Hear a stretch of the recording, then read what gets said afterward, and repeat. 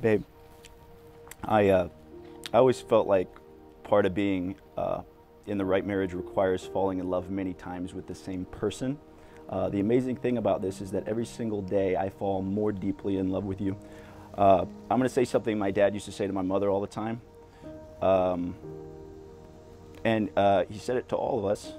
I love you more today than I did yesterday, and yesterday I loved you more than you could possibly know. In fact, something happened to me the second that I met you that I can't really explain. Yet it's my desire to spend the rest of my life trying to figure out what that something was. From that single moment, the most important moment of all the moments, in all the days of all my life, you literally took my breath away. You are a breath thief. I always thought it would be so difficult to find someone who will love me when I am always scattered in 1,000 pieces. It's like trying to complete a puzzle that you don't even know if you have all the right pieces for. But then you showed me that every piece doesn't have to be in place to create something beautiful, and you continue to do that daily. You showed me that love and true happiness can exist in the most imperfect, lost, and broken people. You gave my heart the life it so desperately needed. It never stops to amaze me that on our first date you drove over 12 hours so you can take me out. And I kept thinking, what is this feeling, not knowing that my heart loved you then before my brain knew? You never cease to amaze me the way that you love me and our family in ways I never knew possible, every single day. You are without question or doubt that person. I cannot live without you. I need you more than the air that you stole from me the first second I laid eyes on yours, my little breath thief. By the power invested in me, by the Holy Spirit, and in the name of our Lord Jesus Christ, I pronounce you man and wife.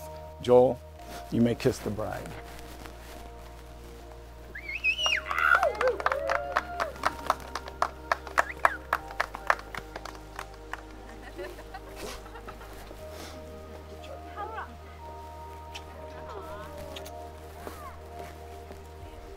I present to you, ladies and gentlemen,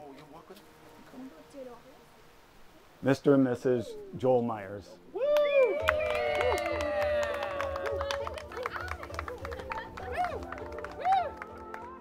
I've always felt like I've had 5 children of my own in some ways. And the reason I say that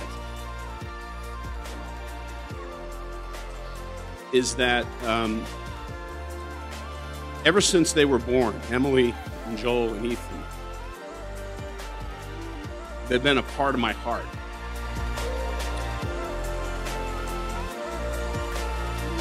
Even though Joel is obviously my older brother, I've always kind of felt a little bit like an older brother to Joel. Even though he's always the one, he's got standing ovations and people looking at him every day and sending him fan mail. I always know that Joel has got a really soft heart. The great thing is that I've always tried to be there for him, but now there's someone that's actually going to be able to be there for him and inspire him.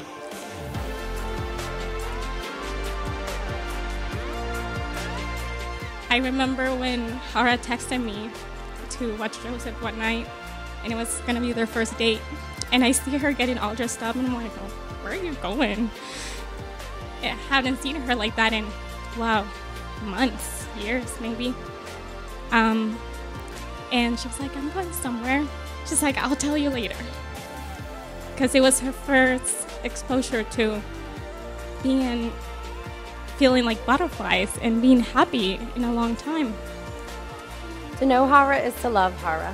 I think we can all agree that she is the most kind-hearted, patient, and supportive person we've ever met. That leads me to Joel. You are wonderful. You are a blessing to not only Hawraa, but to our lives as well. Billy and I are grateful for your friendship. Thank you so much for loving my sweet friend as she deserves to be loved. Thank you for accepting Joseph as your own and for being a great daddy to him. Billy and I wish you two nothing but the best in life, marriage, and within your family.